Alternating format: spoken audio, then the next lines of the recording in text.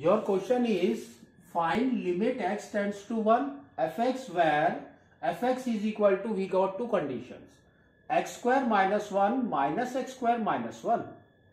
They have given x is less than equal to 1, x is greater than 1.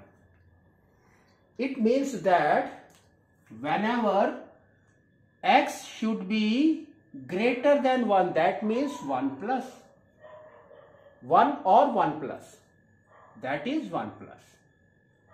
We will take this value.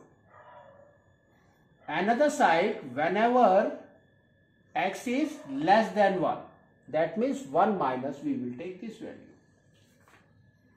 Now we will take these two conditions as limit x tends to 1 plus. We have to take this value. That means x square minus 1. Now substitute 1 here. What we will get? We will get here 1 square minus 1, that is equal to 1 minus 1, that is equal to 0. Now we will take limit x tends to 1 minus. Now we will take this value minus x square minus 1, that is equal to what?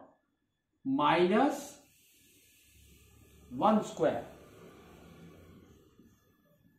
minus 1, that is equal to minus 1 minus 1, that is equal to minus 2. Now you can see both the values are different.